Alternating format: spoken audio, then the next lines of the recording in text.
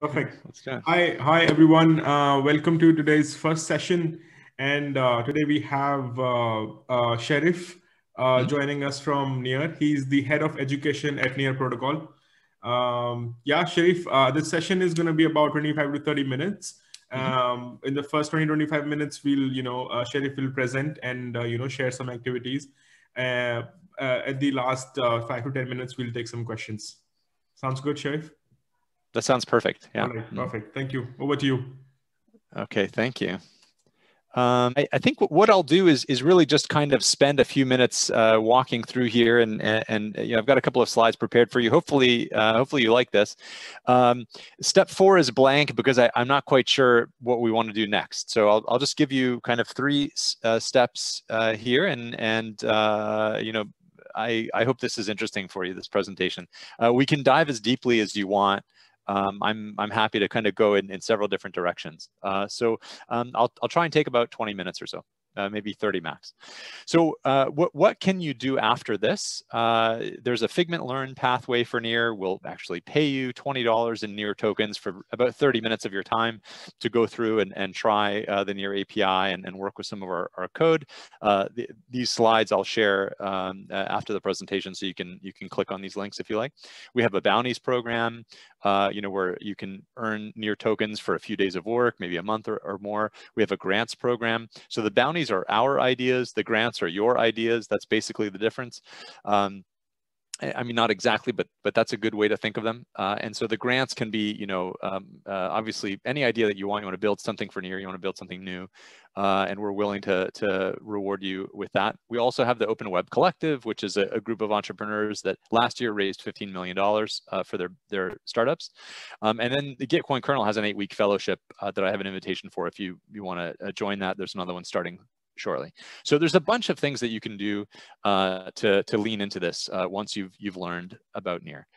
So maybe we could just spend a minute talking about where are we. Some of you already know this. Normally at this point, room and how much blockchain experience do you have, but if you'd like, maybe you can just answer me right here in the chat. If you would, maybe you could use some kind of a scale. 0 for no blockchain, 1 for like a year or 2, and then 2 for professionally building, something like that, just to kind of give me an idea of who's in the room, in terms of your background. So 0 if you just not really have any, you don't really have any blockchain experience. 1 if you've spent a year or 2 looking at this, and then give me a 2 if you're professionally building on maybe Ethereum or some other network. That would help.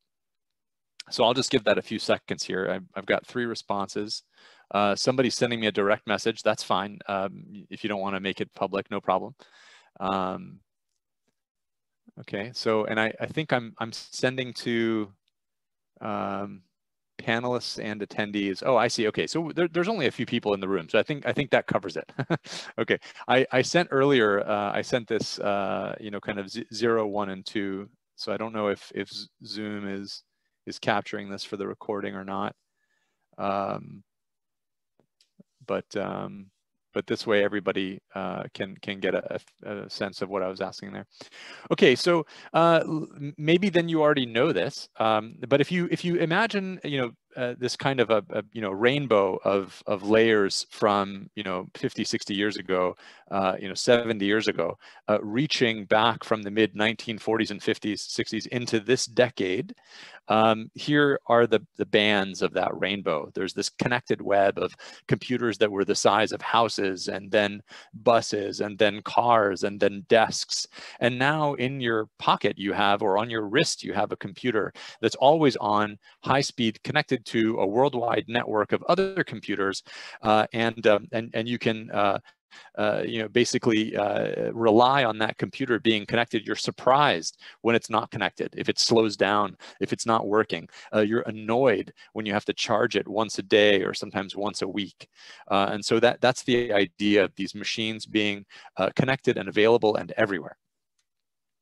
The readable web is these machines, being originally connected with ARPANET and maybe bulletin board systems in the 80s and 90s to, the beginnings of the World Wide Web, putting encyclopedias online, Google indexing everything better than many other companies, coming out as the winner of the data indexing wars, basically. Today, you can read the web through your watch or your phone by asking a robot, hey, Siri, what time is it, or what's the weather tomorrow? And Siri will read the web for you and answer your question. The writable web is, the creators, the Free Software Foundation, open source software, the development of software and content on these systems, through social media, Clay Shirky, Here Comes Everybody, early 2000s, all the way until today, TikTok, Instagram, I don't know what, you can literally grab your phone and in a moment's notice be live streaming to, hundreds or thousands or maybe millions of viewers with just the click of a button. And then finally, the trusted web, this layer on top of all of these computers that are now everywhere. We expect them to be always on, giving us information, taking information that we can reliably transmit anywhere in the planet at millisecond latency. The trusted web, starting in the 1970s, maybe with the 1976 paper by Diffie-Hellman, crediting Merkle with this idea of public key exchange, that you can keep secrets in public, basically. That's the bit there. Chom and his papers that he wrote through the early 80s, and then I think e-money, Hashcash later from Nick Szabo, B-Money from Wei Dai, and then finally Satoshi and Bitcoin as being blockchain version 1 or whatever 0 generation, then second generation blockchain with Ethereum, and now third generation blockchain with all of these layer 1 smart contract platforms like Near, Solana, Avalanche, Polkadot, and many others. This trusted web, laying on top of all of these machines now, we can rely on basically this truth, where it's more expensive to lie than it is to just tell the truth. And because of that, we can trust this layer with things like identity, money, ownership, provenance, where something came from, all of these things. That's what's going on right now. This gives us now access to all sorts of new ideas and new things that we've never had in all of human history, because we've always had to trust banks or kings and queens or governments or pharaohs. We've had to trust someone else to manage our relationship between people that we didn't know. But now we have this blockchain as the ultimate honest actor that cannot lie, because it's too expensive to lie, fundamentally. And you can test that by just looking outside. There's 1.5 trillion US dollars worth of value sitting there out in public on the blockchain. Anybody can take it if you can just lie about the truth. If you can just lie about a private key and sign a message and transfer that wealth to you. And you can be sure there's a lot of people who are interested, maybe you're interested in getting some of that money. Well, go ahead, do it. It's literally sitting right there in public. But of course, it's too expensive to lie. We don't have the technology that can allow us to lie about this data. And so because of that, we can start to build decentralized autonomous organizations that manage millions or billions of dollars in capital, and we don't worry about it, actually. We have multi-sig contracts that make sure that whenever we sign something, only the people that are allowed to sign it can sign it. We can design new kinds of economic communities. Design. In fact, we might be able to remove banks, border control, and other mechanisms where we're relying on some other, some other body, a bank or a government or some other agency, to basically manage the lack of trust that we have with other people by trusting the blockchain. That's kind of the big idea. And of course, it depends on where you live and how you live as to how relevant this is, but maybe this gives you a sense of kind of the size of the thing that we're talking about right now. It's a pretty big deal. And of course, it's going to take 10, 20 years, maybe more, for any of this to really matter. But we're right at the beginning where we start to see very clearly some experiments happening around the world. And so Bitcoin gives you this cryptographically verifiable transactions, decentralized storage and compute, and a public ledger. these three ingredients come together to make Bitcoin. Effectively, you can think of Bitcoin, some might say, like a clock, where instead of having time in our watch, or time measured by the sun, we're measuring time in terms of blocks, and these blocks create kind of something that happened before something else. We can rely on that because it's cryptographically verifiable. It's hard to attack because it's decentralized, and it's meaningful to us as a society because it's public. It's not some secret that a company holds, and so we all trust it. And then we have this shared version of time where we can put transactions like, I have this thing and I give it to you. In the same way, in reality, outside of the digital world, I might give you an orange or an apple, and now you have it and I don't. It's impossible for both of us to have it. That double spend problem is solved by this trusted clock that we have. Ethereum is this basically a Bitcoin technology, this blockchain, this decentralized, cryptographically verifiable public ledger with a Turing complete virtual machine. Into this virtual machine, we can run anything. A Turing complete machine basically means it's a machine that can simulate any other machine. That's the idea, including itself. So you can simulate a car or whatever. And then the inputs are code and data that come off the chain into the machine. And the output, the data that comes out, also goes back in to the blockchain. So that's Bitcoin, that's Ethereum in just a couple of words. And then the challenges, of course, is this: it's expensive, you get low throughput, it's hard to scale. And so there are several organizations that are trying to solve this problem. Near by parallelizing transactions in shards, Polkadot by parallelizing transactions in parachains that then kind of scale out in this fractal tree, Solana by timestamping transactions, parallelizing them, and then merging them back in the correct order. And then finally, Avalanche by specializing in these chains, maybe a C chain that mimics Ethereum, an X chain for value, and a P chain for governance. So everybody's got their own idea about how this might work, and we'll see who comes out, what the winners are, in a couple of years from now, basically. But we're all racing as fast as we can to onboard developers, get them building on Near, get users on Near, because the network effects of these platforms is really what's going to determine the winner. Okay, so what is this technology? By the way, if you have any questions at this point, feel free to type them right here in the chat. I can see it here, and I will notice immediately if you type a chat. I'm highly interruptible as well if you just want to unmute your mic. So what is Near? Briefly, it's cheaper, faster, and easier to use. Contracts written in assembly script or Rust. Doesn't matter. And then they're compiled to WASM. And this is great because from a development perspective, there's lots of JavaScript developers. Maybe you know JavaScript or TypeScript. And so you can pick up assembly script very quickly in a matter of hours, maybe a day or so. It becomes very clear how to use it. The Rust toolchain is very mature. And there's a unique account system on Near that makes it very easy to think about contracts and application design because it's human friendly. It's like having Ethereum's ENS built into the protocol layer, and we support an unlimited number of keys, with different permission levels and so on. We'll talk a little bit more about this as we go. And then from a production perspective, gas costs are much lower, 100x, maybe 10,000 times cheaper than those of Ethereum. You also earn a third of transaction fees that are burnt, so 70% gets burnt of transaction fees, and the developer earns 30% directly to their contract. And then the system will also, although mainnet is only single sharded right now, when we have multiple shards, the system will have multiple accounts sort of moving around shards to balance, to make sure there's not like one hot shard with a bunch of people trying to get onto it. In fact, you can't control which shard your account lives on. You basically create an account and then Near reallocates. And then of course it's highly responsive. 1 second block time, 3 second finality. Again, feel free to ask more questions.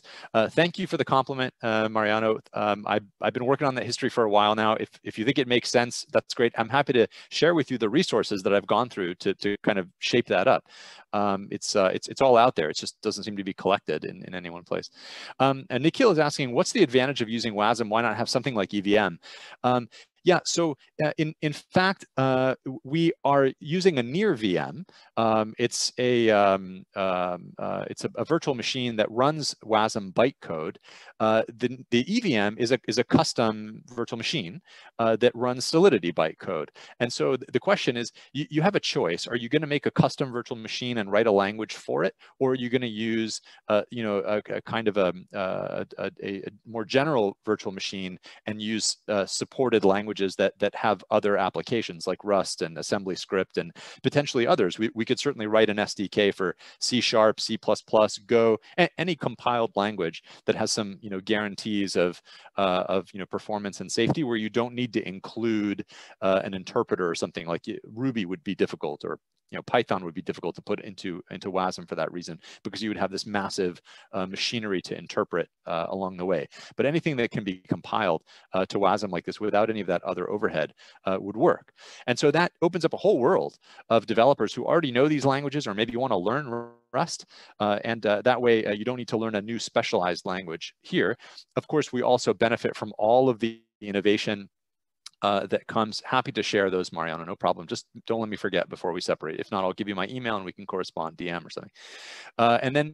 So lots of tooling, lots of innovation that happens in the Rust community. We benefit from all of that. We don't need to kind of lift Solidity or any custom language on our own, basically. So there are several advantages there, obviously. It does make it a little bit harder because we have to make sure that some of the edge cases are handled. And of course, you can't do everything that you can do with Rust. For example, there's no concept of time on the blockchain. In fact, because the blockchain redefines its own concept of time, there's no concept of randomness exactly, because you don't have access to these kind of random seeds like time or machine hardware or whatever. And so we have to come up with our own kind of sources of randomness on chain. And so some of those limitations make it a little bit different.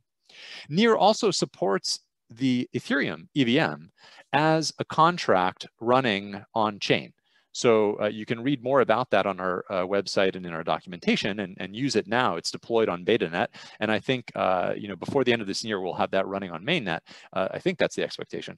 But actually, you can deploy your Solidity contracts from Ethereum directly onto this EVM that's running inside of Near, if you don't want to rewrite those contracts, for example. So there's also opportunities for that. Okay, hopefully that answers the question. So let's talk about dApps at a high level. And I just want to time check. How much time exactly do I have? It's another 20 minutes? Yeah, that should be okay. Yep. Okay, nice. So I'll try and keep this, although there's many slides coming up here, I'll try and move through them in about 10 minutes. So we talk about a high level on Near. How do you actually build stuff? So basically, you've got your dApp, you've got the blockchain layer, and you've got this RPC interface, remote procedure called JSON over HTTP. You're moving JSON packets back and forth. And then we wrap that for you with Near API JS. So from your application, you're just writing JavaScript. And that's no surprise. Like Ethers.js or Web3.js, it's the same sort of idea, but you can communicate directly with that RPC API. And then, of course, we use exactly the same interface for all of our applications. Examples at near.dev, our Explorer, wallet, our command line interface, we use all the same channels there. And so because we're eating our own dog food, we rely on these same interfaces. You can be sure that we prioritize the stability, security, and so on of these interfaces. So that's at a very high level. Let's talk a little bit lower level. So you've got your app, okay? Some idea, you're thinking about it. You're trying to figure out, what are you going to do? And then all of a sudden, you've got an idea. So you write some contracts, maybe using assembly script or Rust. You deploy those contracts to an account that you've created on Near protocol. So with Ethereum, your account's automatically created as a hash of your externally owned account and a nonce that generates a new account. Not so on Near. It's like ENS. You make an account and then you deploy a contract to that account. You can overwrite that contract if you want to until you remove the full access keys from the account. Then you can't overwrite it. Then you know it's trustless.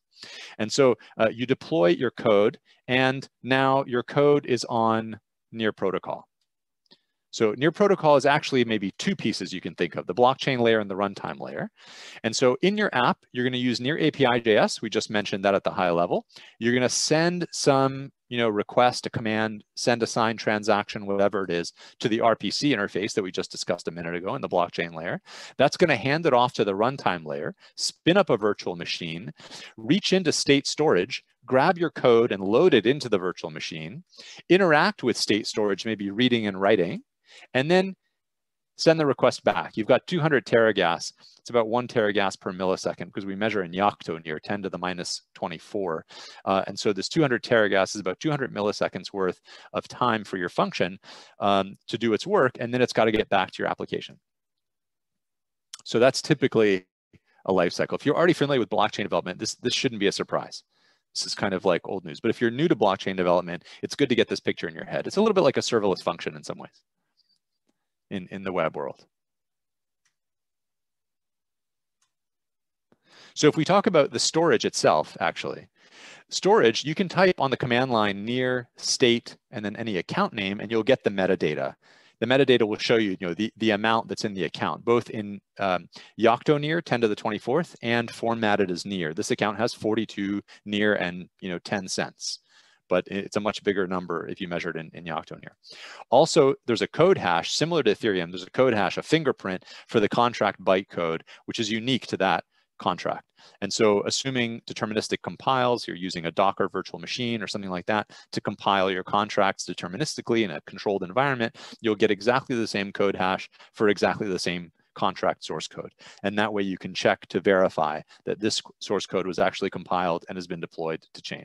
And then the storage used, there's state storage staking that Near uses, which charges 10 Near per megabyte of data or 1 Near per 100 kilobyte of data. So this contract, this account is holding 177 kilobytes. So it would be, 1 Near 77 cents would be held in the account because of the data that this account is storing. If I clear out that data, I can unlock and get back some of those tokens. So 1 Near 77 cents there.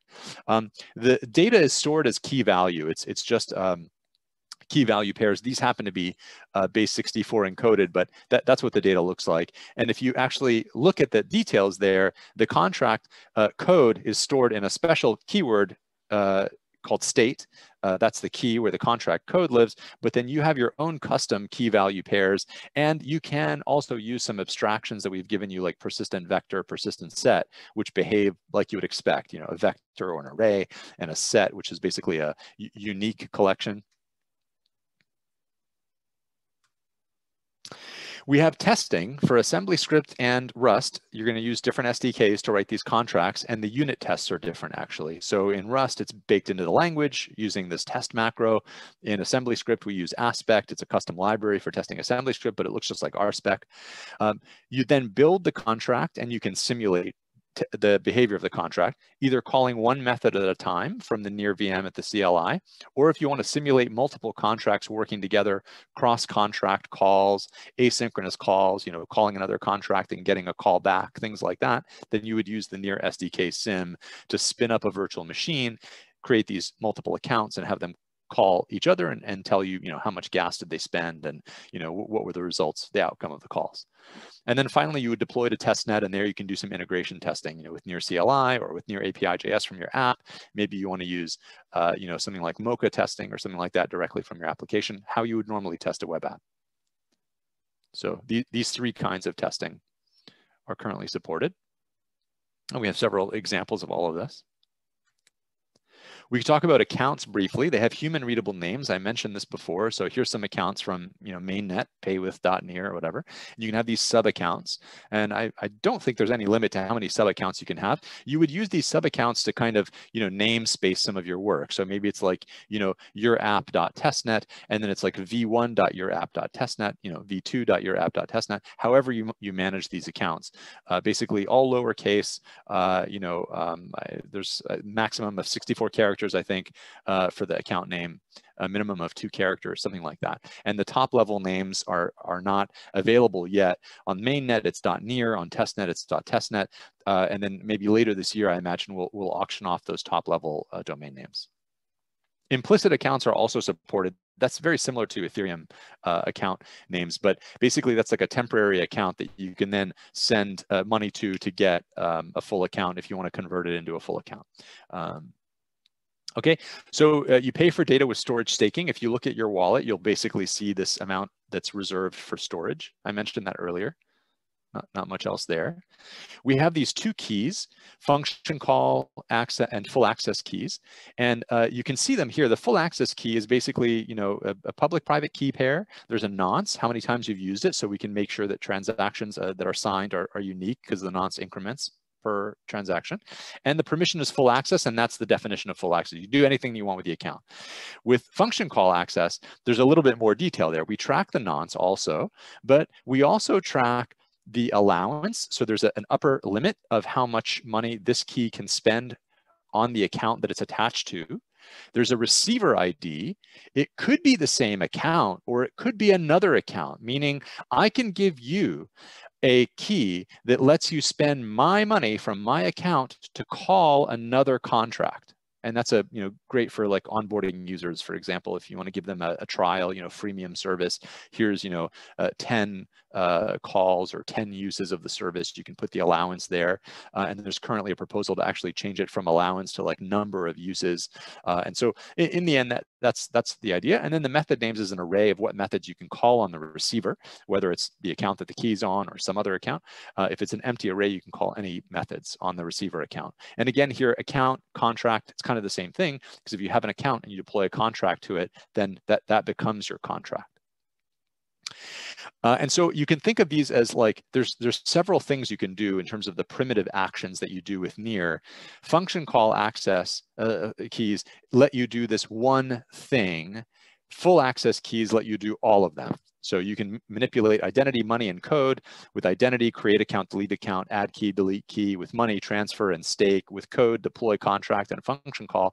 But a function call access key just lets you do this one thing, function call. Full access key lets you do all of them. And then, of course, accounts live on one and only one shard. You can't determine which shard. Mainnet is currently on one shard, but we do have a guild that's testing with multiple shards at the moment, and we're planning to release multiple shards, I think, later this year.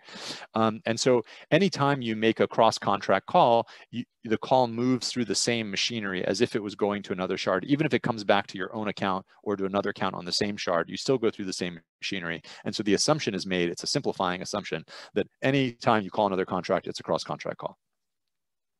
This is what it looks like. Here's some code in assembly script. This is two functions, payout and on payout complete. And you can see here that this particular lottery, if there is a winner, contract promise batch is created, this promise, and we transfer the pot to that winner. That's what that arrow is pointing at, the transfer. And then we call, so promise.then on the context contract name ourselves, we make this function call on payout complete, which is right below the second arrow. And that's where we let ourselves know, hey, the game is over. We just paid this, paid out the pot, somebody won. Okay, we can just confirm that transactions happen. So this is the transfer and this is the callback. These are asynchronous calls. So let's talk about languages briefly. Assembly script and Rust contracts. So pros, assembly script, easier for prototyping. You'll learn it super quick if you know JavaScript or TypeScript. The binaries are smaller, and you can actually read the WebAssembly as text that's generated much easier than the Rust, because the tool chain in Rust is pretty mature, pretty thick, and so the WASM that it produces is hard to read in the WebAssembly as text format. But with Rust, the pros are that it's a mature, battle-hardened compiler. It's been around for a long time. It's actually the most mature tool chain in the industry to go from a programming language to WebAssembly. Thriving ecosystem, lots of use cases, and the SDK that we give you makes life pretty easy. It's similar to the SDK we give you for assembly script, but in Rust it makes a big difference. And then the cons are this, immature compiler on the assembly script side. Debugging tools are immature. On Rust, it's a steep learning curve. That's a con, and even experts sometimes will fight the compiler in Rust. So yeah, that's right, Mariano. Near is just one shard on mainnet. And then the assembly script contract data and Rust contract data. Here's an example with a posted message. So you see this, class on the assembly script, a struct on the Rust side with a new method to instantiate new ones. You can see some of the stuff that we're doing there, like checking to see if the attached deposit is over some amount. That makes it a premium message. And this is from the guest book. And then we capture who the sender is or the signer account ID in Rust, but quite similar actually. And then the behavior, you see two methods here, add message and get messages. And on the right-hand side, add message, get messages. And this is basically the interface for the contract. Right? So that it's not too different. You can see quite a lot of similarities here between these two. No matter what, you're generating a WASM file. And this is actually the WebAssembly as text, and you can see the get messages and add messages here. This is add message from the assembly script. It's very easy to read. You can actually follow the code line by line and see how we're kind of pushing and popping to the stack there. And then that this means that no matter whether you write an assembly script or Rust, you get the same type of thing at the end, the WASM file that you can then simulate locally, and then you deploy it. Okay, any questions, any comments? So just a reminder, this is what you can do at this point. You can go through this Figment Learn pathway, super quick, apply for a bounty, grant, Open Web Collective. We also have a near certified developer course. I'd be happy to share that link for you if you want to apply. It's a week-long part-time course. If you're familiar with web development, you could probably knock the whole thing out in a day. With Ethereum development. If you're a web developer with some experience, yeah, happy to, Darnell. If you're a web developer with some experience, probably take you a few hours a day, 4 to 6 hours a day if you're new to blockchain, maybe more depending on how deep you want to go, and you'll probably spend a few days on it. If you're a junior dev, maybe you've graduated a boot camp or you've been developing for less than a couple of years, you'll probably spend 4 to 6 hours a day, and you'll want to spend the whole week on it. So that there's a lot of material in the course. Happy to share it with you. Happy to share the application. Apply the apply now if you want to submit your application. And we actually pay you to take the course, which is pretty amazing. That usually people pay to learn, but in this blockchain space, it's sort of bizarro land where people are paying you to learn, because I think everybody recognizes that there's so many things to learn that it's really a kind of a learner's market at this point. If we want developers to pay attention to us, we're going to have to attract them not only with good content and with interesting work and great job and business and innovation opportunities, but also we need to sweeten the pot and pay you for your time. I love it as a lifelong learner and as a teacher. I think it's awesome. So anyway, this is what you can do right now. I'll share the course application.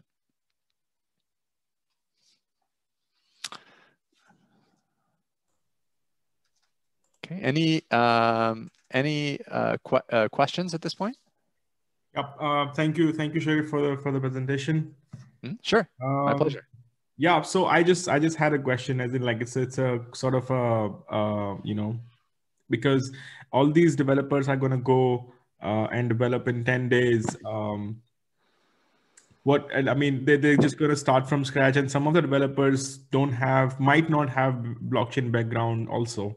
So do you have any special advice for them? How should they go about it if they are looking at Near and start to build on Near in these 10 days short span of time?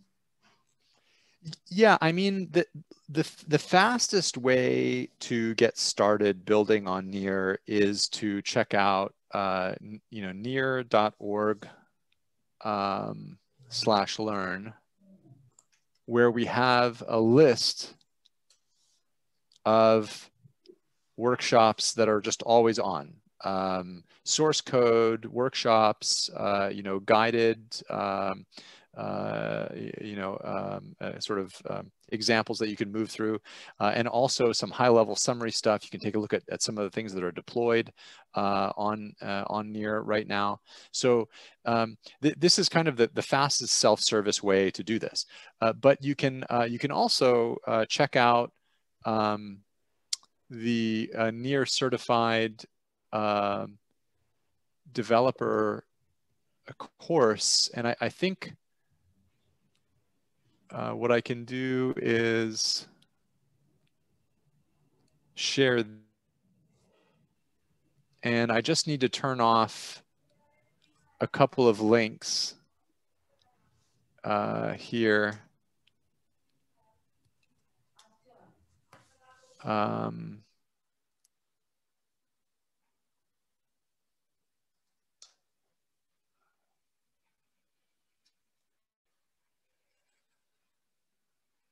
Yeah.